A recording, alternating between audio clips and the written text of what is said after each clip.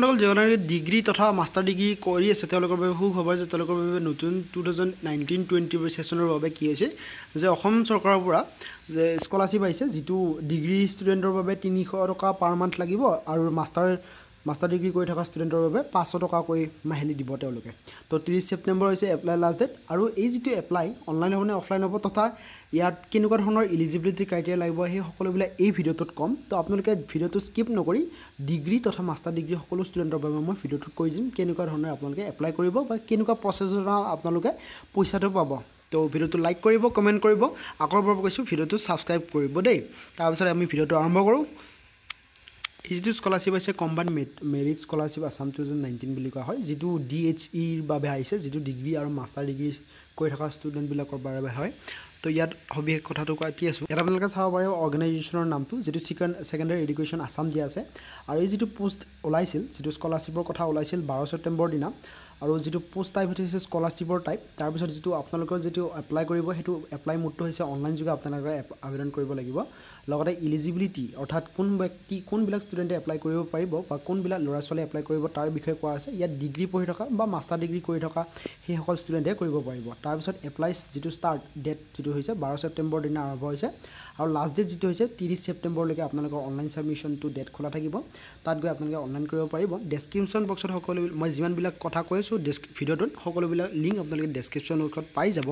প্ৰথম কথা আমি এমাউণ্টৰ বিষয়ে কথা পাতিম যিটো এমাউণ্ট অফ স্কলাৰশ্বিপ বুলি কোৱা হৈছে এমাউণ্ট অফ স্কলাৰশ্বিপ যদি আমি কথা পাতোঁ যে 300 টকাকৈ দিব পাৰ মান্থ সেইসকল ষ্টুডেণ্টৰ বাবে যিসকলে নেকি 3 বছৰীয়া ডিগ্ৰী কোৰ্চ কৰি আছে লগতে 500 টকাকৈ দিয়া হ'ব সেইসকল ষ্টুডেণ্টক যিসকলে নেকি বৰ্তমান মাষ্টাৰ ডিগ্ৰী কৰি আছে যিকোনো ষ্ট্ৰীমৰ পৰা হ'লে আপোনালোকে যদি মাষ্টাৰ ডিগ্ৰী বা ডিগ্ৰী জেনেৰেল ডিগ্ৰী কৰি আছে তেতিয়াহ'লে আপোনালোকৰ এই এমাউণ্টটো দিয়া হ'ব প্ৰদান কৰিব তাৰপিছত এলিজিবিলিটি ক্ৰাইটেৰিয়াৰ কথা কওঁ প্ৰথম কথা যিবিলাক নেকি মিনিমাম কোৱালিফিকেশ্যন দিয়া আছে 60% লাগিব আপোনালোকৰ হায়াৰ ছেকেণ্ডেৰী লেভেলত যিসকলে নেকি ডিগ্ৰী মেৰিট ডিগ্ৰী স্কিমৰ বাবে এপ্লাই কৰিব বিচাৰে অৰ্থাৎ যিসকলে নেকি 3 বছৰীয়া ডিগ্ৰী কোৰ্চ পঢ়ি আছে তেওঁলোকৰ থাকিব লাগিব 60% ইন হায়াৰ ছেকেণ্ডেৰী লেভেলত তাৰপিছত সেইসকল ষ্টুডেণ্টৰ বাবে 60% লাগিব যিসকলে নেকি মেৰিট মাষ্টাৰ ডিগ্ৰী লেভেলত পঢ়ি আছে মাষ্টাৰ ডিগ্ৰীসকলৰ বাবে 60% লাগিব TDC অৰ্থাৎ তেওঁলোকে যি ফাৰ্ডাৰ যি BSc BCom বা তথা BA পঢ়ি আহিছে তাতে 60% লাগিব মিনিমাম তাৰপিছত নেক্সট আহি গ'ল ইয়াত কোৱা হৈছে যিকোনো ষ্টুডেণ্টে যদি জেনেৰেল ডিগ্ৰী কোৰ্চ পঢ়ি আছে বা মাষ্টাৰ ডিগ্ৰী পঢ়ি আছে যিকোনো ষ্ট্ৰীমত আৰ্টছ হওক ছায়েন্স হওক বা কমাৰ্চ হওক বা কোনোবা এটা ৰিকগনাইজ ইউনিভাৰ্চিটিৰ পৰা যিটো ছেশ্যন দিয়া আছে 2019-20 তেওঁলোকৰ বাবে 18-19ৰ বাবে তো তেওঁলোকৰ বাবেও এই স্কিমটোত এপ্লাই কৰিব পাৰিব অৰ্থাৎ তেওঁলোকো এই স্কিমৰ বাবে এলিজিবল হ'ব তাৰপিছত দিয়া আছে the student must B domicile of Assam হ'ব লাগিব অৰ্থাৎ আপোনালোকে পাৰ্মানেণ্ট ৰেচিডেণ্ট অফ আছাম হ'ব লাগিব বুলি কোৱা হৈছে ভিডিঅ'টোত মই বৰ্তমান আপোনালোকৰ ৰিকুৱাৰমেণ্ট বিষয়ে কথা কৈছোঁ যিখিনি নেকি এলিজিবিলিটি লাগিব তাৰপিছত নেক্সট পইণ্টত আপোনালোক দিয়া আছে student must have valid bank account আপোনালোকৰ যিটো ভেলিড বেংক একাউণ্ট আছে আপ টু ডেট থাকিব লাগিব বা আপোনালোকৰ বেংক একাউণ্টটো বন্ধ হ'ব নালাগিব তাৰপিছত সেই বেংকৰ একাউণ্টটো ছাবমিট কৰিব লাগিব য'ত নেকি ভালদৰে ক্লিয়াৰ থাকিব বেংকৰ নেম তাৰপিছত একাউণ্ট নম্বৰ ব্ৰাঞ্চ নেম আৰু IFSC কোডটো তাৰপিছত তলত দিয়া আছে যে স্কলাৰশ্বিপটো আপোনালোক কেনেকৈ আপোনালোকৰ মাজত ডিষ্ট্ৰিবিউট হ'ব বুলি কোৱা আছে যে যিটো স্কলাৰশ্বিপ সেই স্কলাৰশ্বিপটো DBT ছিষ্টেমৰ দ্বাৰা আপোনালোকৰ সকলোবিলাক ষ্টুডেণ্টৰ মাজত ডিষ্ট্ৰিবিউট কৰা হ'ব লগতে তাৰপিছত ছেকেণ্ড পইণ্টত দিয়া আছে candidate should process the relative qualification from any recognise institute যিটো ইনষ্টিটিউট অৰ্থাৎ যিখিনি কোৱালিফিকেশ্যনৰ কথা কৈছোঁ সেই কোৱালিফিকেশ্যনখিনি আপোনালোকে কি কৰিব লাগিব যে ৰিকগনাইজ যিকোনো ইনষ্টিটিউটৰ পৰা থাকিব লাগিব বুলি কৈছে তাৰপিছত যিটো চিলেকশ্যন প্ৰচিজৰ কথা যদি আমি কথা পাতোঁ চিলেকশ্যন প্ৰচিজৰটো ষ্ট্ৰিক্টলি কৰা হৈছে যিটো মেৰিট বেচিছৰ ওপৰত কৰা হ'ব লগতে যিটো এল'কেশ্যনৰ যিটো বাজেট তাৰ ওপৰত ভিত্তিত কৰি আপোনালোকৰ চিলেকশ্যন কৰা হ'ব তাৰপিছত এপ্লিকেশ্যন ফৰ্মখনৰ কথা পাতোঁ তো এপ্লিকেশ্যন ফৰ্মখন হৈছে আপোনালোকে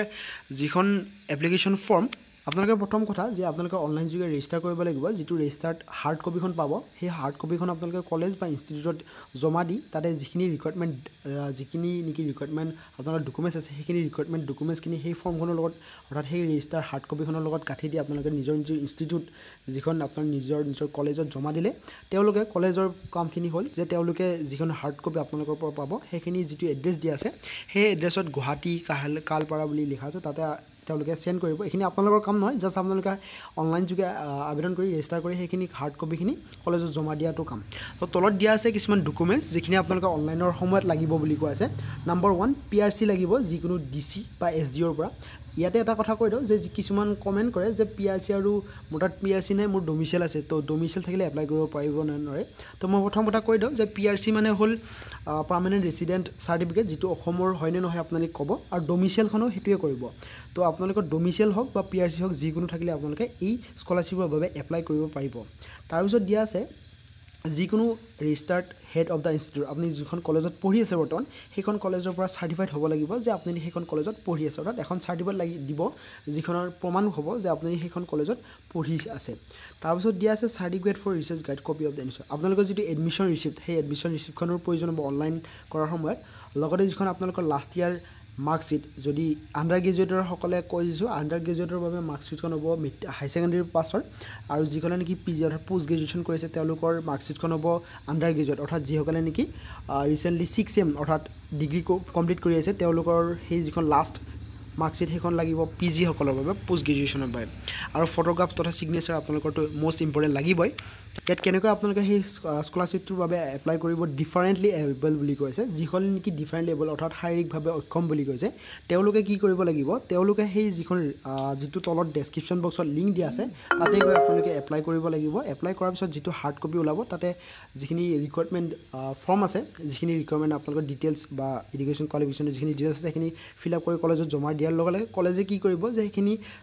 চেক কৰিব অৰ্থাৎ ভেৰিফাই কৰিব। তাৰপিছত তেওঁলোকে যিটো তলত যিটো ডিটেইলছ আছে director of higher education Assam Kahilipara Guwahati এনেকুৱা সেই এড্ৰেছটো তেওঁলোকে চেণ্ড কৰি দিব। সেইখিনি হ'ল কলেজৰ কাম। আপোনাৰ কামটো হ'ল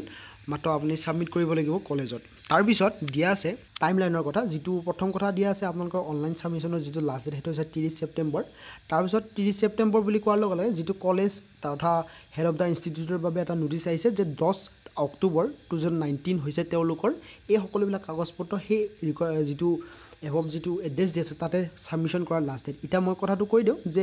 সকলো কলেজৰে যিটো কলেজত জমা দিয়া যিখিনি ডকুমেণ্টছৰ লাষ্ট ডেট সেইটো সকলো কলেজৰ বাবে বেলেগ বেলেগ হ'ব, মই ইয়াত ক'ব নোৱাৰোঁ। আপোনালোকে কলেজত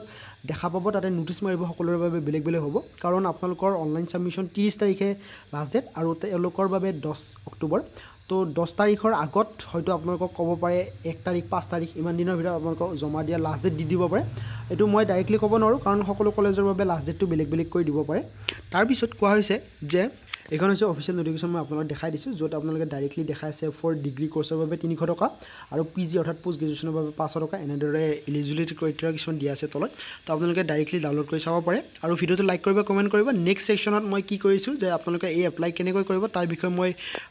ভিডিঅ' বনাই দিছোঁ, আপোনালোকে ডেছক্ৰিপশ্যন বক্সত ক্লিক কৰিলে অৰ্থাৎ চেক কৰিলে আপোনালোকে পাই যাব। ভিডিঅ'টো লাইক কৰিব, কমেণ্ট কৰিব। আৰু নিয়সকলে নেকি নতুনকৈ আহিছে মোৰ চেনেলটোত তো তেওঁলোকে এটা কৈ দিওঁ যে এই সকলোবিলাক লেটেষ্ট আপডেট মোৰ এই চেনেলটোতে পাব, গতিকে চেনেলটো ছাবস্ক্ৰাইব কৰিবলৈ প্লিজ নাপাহৰিব। ধন্যবাদ।